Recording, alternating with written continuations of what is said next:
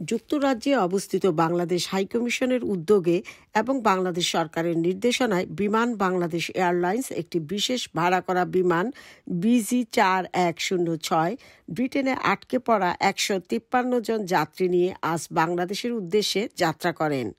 বিশেষ করে ছাত্রছাত্রীদের অনুরোধে বাংলাদেশের হাই কমিশনার সাইদা মুনা তাসনিম দ্বিতীয়বারের মতো বিমান ভাড়া করে তাদের দেশে ফেরার ব্যবস্থা করেন। So this would be the second repatriation flight that Bangladesh High Commission London has organized.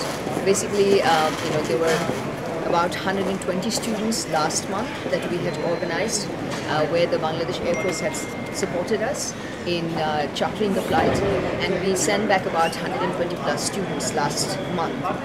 And within this month, there are again about 100 students who didn't make it.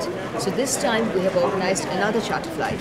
This flight was initially chartered by Bangladeshi Italians from Dhaka to come to Rome. But then we had requested the Foreign Ministry and the Bangladesh Biman, and they had agreed to reroute the flight through London.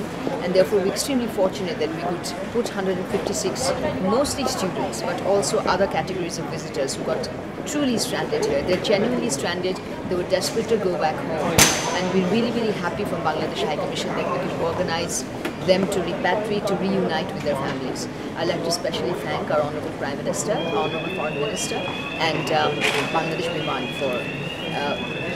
for all this cooperation they have extended to us for Bangladesh High Commission to repatriate this people.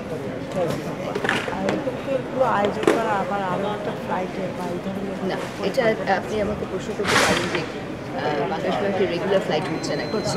I am not here two answer that, but I can বলেন এই ধরনের কোনো বাংলাদেশ বিমান কি আবার চালু হতে যাচ্ছে বা কবে নাগাদ হতে পারে? আসলে এখন তো আমরা দুটো repatriation flight Bangladesh high commission organise করলো, কারণ আমরা একদিন আভাস পাচ্ছিলাম না কখন বিমান শুরু হবে।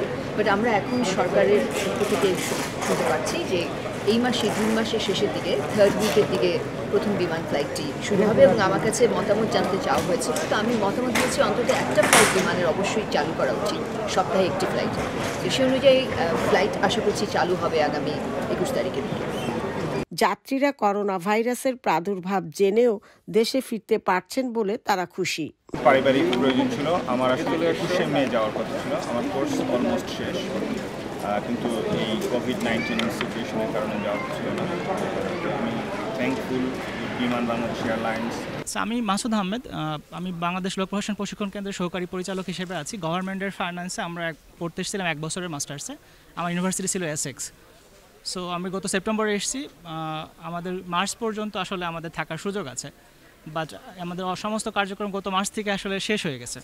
গত 15ই মার্চের পর থেকে কোনো অ্যাক্টিভিটি ছিল না, শুধুমাত্র আমাদের অনলাইন এক্সাম ছিল। তো আমার ফাইনাল এক্সামটা গত মাসে শেষ, আর ডেজার্টেশনের কাজ আমরা অলরেডি শুরু করে দিয়েছি।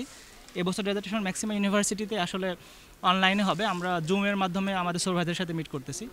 সো ওটা অলমোস্ট ডান, আমরা বেশ প্রোগ্রেস করেছি। এখন জাস্ট বাংলাদেশে গিয়ে বাকি কাজগুলো করে জমা দিয়ে দেওয়া। 5 মাস থেকে গেছেন এই দেশে? আটকে গেছলা। এটা হলো special flight one. Our company's all ship operation is stopped. So because of this company is thinking to send back home with our family. So that's why going home. উল্লেখ্য, এই বিশেষ ফ্লাইটে যে সমস্ত যাত্রীরা বাংলাদেশে ফিরে যাচ্ছেন তাদের কোভিড-19 আক্রান্ত নয় বলে একটি ছাড়পত্র বাংলাদেশ হাই কমিশনে রেজিস্টারকৃত যাত্রীরাই শুধুমাত্র দেশে ফিরতে পারছেন। এই দ্বিতীয়বারের মতো আয়োজন করলেন বাংলাদেশ হাই কমিশন এবং বাংলাদেশ বিমানের যৌথ উদ্যোগে চার্টার প্লেন।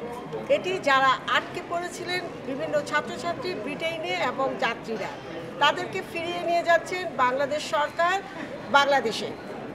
বাংলাদেশে যেতে পেরে ছাত্রছাত্রীরা আনন্দিত এবং কৃতজ্ঞ বাংলাদেশ হাই কমিশনের কাছে।